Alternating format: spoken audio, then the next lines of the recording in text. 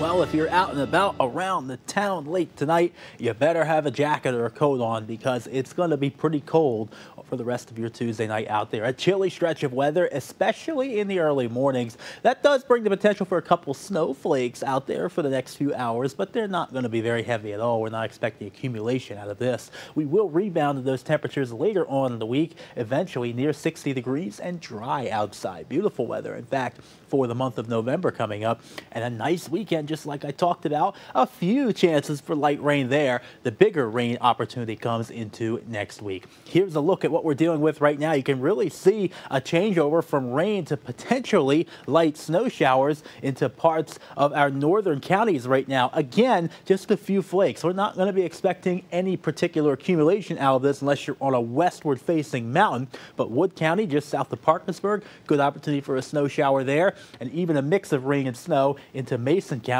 just to the west of Ripley here after it passed through US 35. So this is all with a weak disturbance that's been coming out of Canada. It's moisture starved, but there is just enough water vapor in the air to allow for a snow shower to form as low pressure continues to slide its way eastward across our region. But it will not last very long into your Wednesday tomorrow. The key factor, though, we'll get some additional northerly winds, so a light breeze tomorrow, quickly passing through. Not all that bad, though, by the afternoon. Those winds will calm down, but that does have another consideration here to talk about. So we'll watch these showers make their way into the eastern mountains. Again, no real accumulation from them, but in the next few hours, our temperatures are going to drop quite a bit.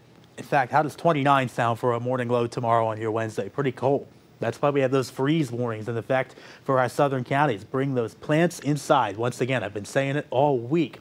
Plenty of sunshine, though, by 9 a.m., and those skies really start to clear into the afternoon, only getting up into the 40s for the first day of November. So unseasonably cool. I'd like it to be warmer. Unfortunately, you have to wait a couple more days for that to happen.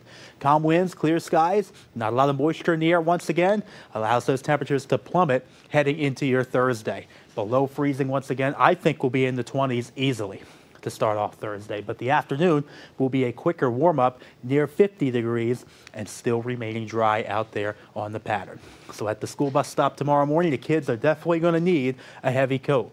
28, frosty conditions and frigid out there. Improving by the afternoon, though. The good thing, plenty of sunshine out there as well in the forecast. So the rest of the week looks good. Friday, a nice day, perhaps near 60 degrees, and same for Saturday. But as we head into Sunday, there are some differences of opinion on what's going to happen. Our American model shows some showers staying to our north during the day. The European projection could put a spotty shower in some of our northern counties for the day. However, not a washout. I wouldn't cancel your plans for the weekend. And next chance of rain still quite a while from now. After that, Tuesday, we'll see another drop in temperatures after this brief spell of warm weather.